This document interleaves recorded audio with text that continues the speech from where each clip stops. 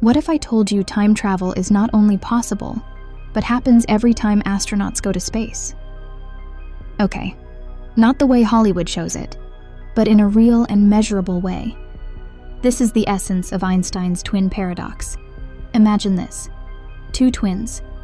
One stays on Earth while the other boards a spaceship traveling close to the speed of light. For the twin in space, time moves slower due to special relativity. So while the traveling twin zips around the galaxy, just a year might pass for them. But back on Earth, it could be decades. Crazy, right? And it's not just theory anymore. We've tested this, sort of.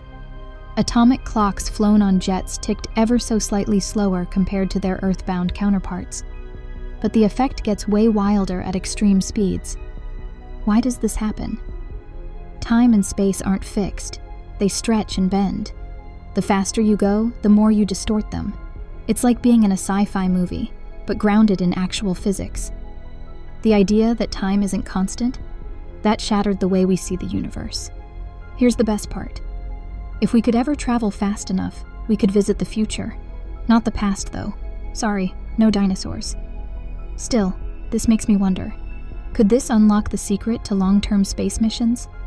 What if sleeping for decades were no longer theoretical? So next time you think about space travel, remember, it's not just a voyage through space.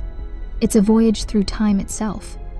What if I told you time travel is not only possible, but happens every time astronauts go to space?